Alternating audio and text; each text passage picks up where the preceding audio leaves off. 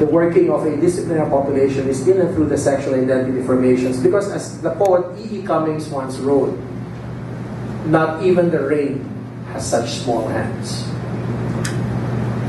You know, because when you're talking about this, the sexual identity formations, I mean, these are formations which have crudely been cobbled together by people who are able somehow to wrap the thing around with the mantle of scientific legitimacy, and then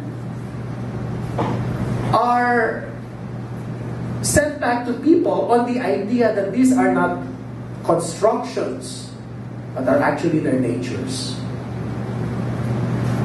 So in other words, this is almost like a computer chip. You know, in other words, the sexual identity formations, the sexual deployments, the deployments of sexuality are just like computer chips, which are constructed in a laboratory with all kinds of nasty things mixed into it, and then put back into people, and they're told, you know what, that's your nature. And of course, most people believe it's their nature. Now, the reason why the state apparatus will do that will be for purposes of, like I said, bringing benefit to the population. And also, when need be, for calling the obedience of the population in. So let's take a look at some of these strategies. One of them he called the historization of women's bodies. The second one he called the pedagogization of children's sex. The third one he called the psychiatrization of perverse behavior. And the fourth he called the socialization of procreative behavior.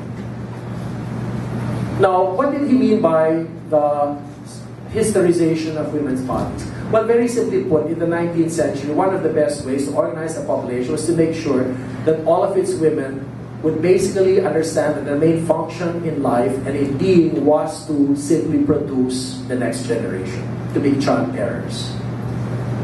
And that's the way it was in the early days of the medical establishment. It basically told women, it basically sort of like held women to the single task of reproduction. A woman was simply reduced to her uterus. That's why it's called the historization of women's bodies, to her uterus. And don't forget, it was, in one sense, maybe it may not have been an entirely bizarre idea, at least the idea itself, because after all, you know, the continents of the world in the 19th century really needed to be populated.